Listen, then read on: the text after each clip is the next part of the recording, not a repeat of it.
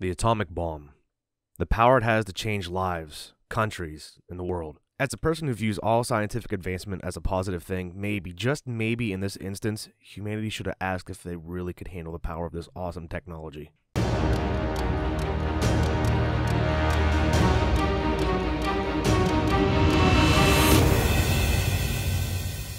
In 1942, World War II was at its peak. In secret, generals and scientists formed what was known as the Manhattan Project.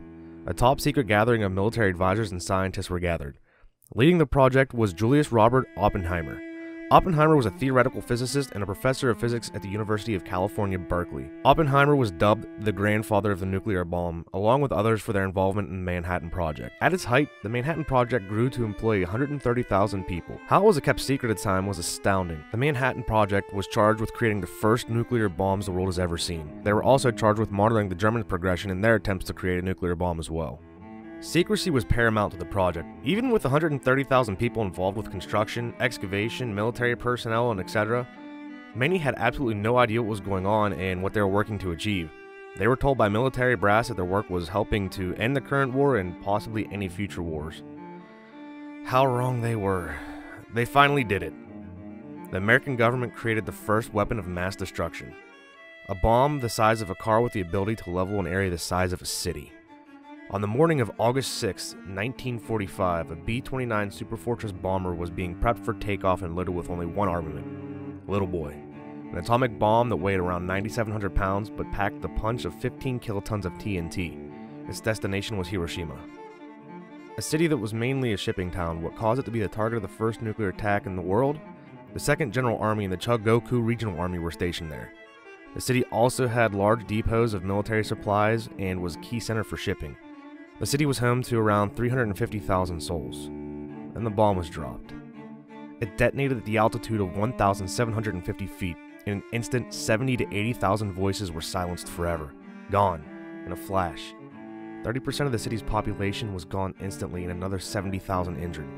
Lives lost and changed forever. The destruction was almost total. Infrastructure completely destroyed. Radioactive fallout littered the surrounding areas. So powerful was the destruction, many didn't even know what to do. It didn't end there. The powers that be want another example of the American might on the world.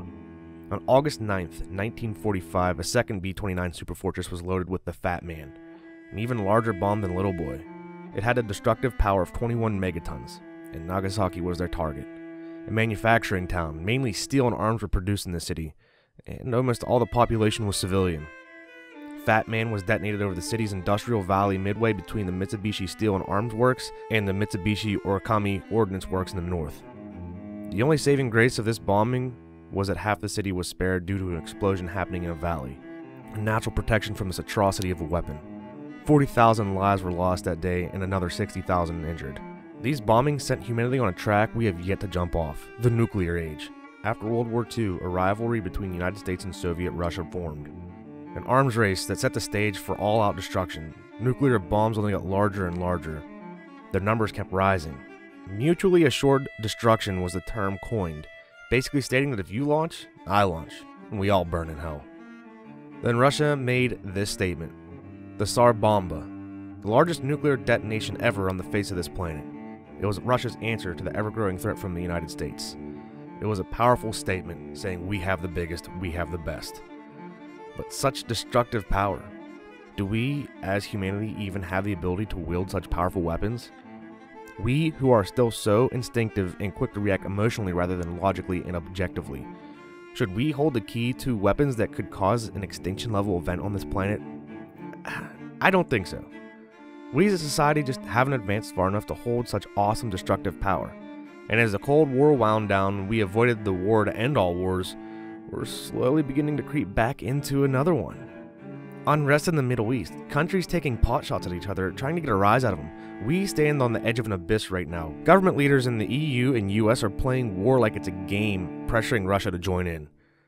Just take a look. Airstrikes hit 2 hospitals and a school. This hour, Turkey has attacked Kurdish fighters on Syrian territory for a 3rd day in a row. Ankara's foreign ministry claims it's acting in what it calls retaliation.